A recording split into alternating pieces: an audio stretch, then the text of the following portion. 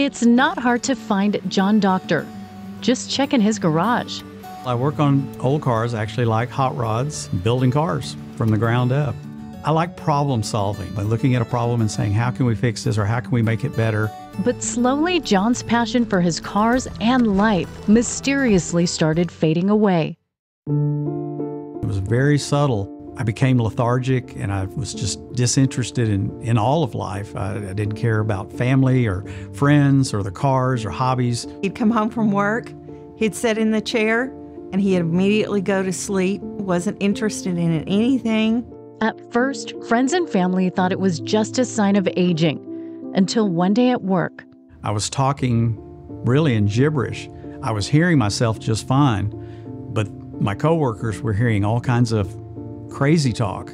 After some convincing, John went to the ER, where the severity of the problem required specialized attention. John's official diagnosis is a complex drug-related fistula, which led to significant venous hypertension, brain swelling, and a hemorrhagic infarct. But in simple terms, he had a very complex, abnormal network of blood vessels that allowed blood to be shunted to an abnormal region, leading to swelling in the brain, causing brain dysfunction, and even bleeding in the brain. So at the time of John's diagnosis, we had another major event going on in our family, and that was my son's wedding, which was taking place in 2 weeks. I could not imagine having to miss my own son's wedding.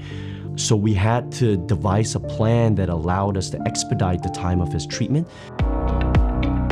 The meticulous remedy spanned 2 procedures, both minimally invasive. The first procedure mapped out the extent of the problem. The second procedure fixed it. We advanced a really fine catheter all the way into the brain to be able to embolize, or in simple terms, plug up the abnormal vessels of the brain, hence addressing the shunting of the blood and the swelling in the brain. I woke up and immediately felt wonderful. I felt a lot better. He was more alert, was joking, laughing. It was amazing.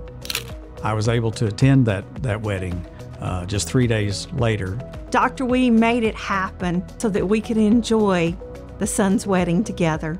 I would absolutely recommend Dr. Wee and Texas Health Neurosurgery and Spine Specialists. Dr. Wee is really amazing. I trust him completely. He just gave us the quality and the reassurance that we were in the right hands. I've got a second lease on life. I really do. I've really gotten my life back because of this. It's wonderful.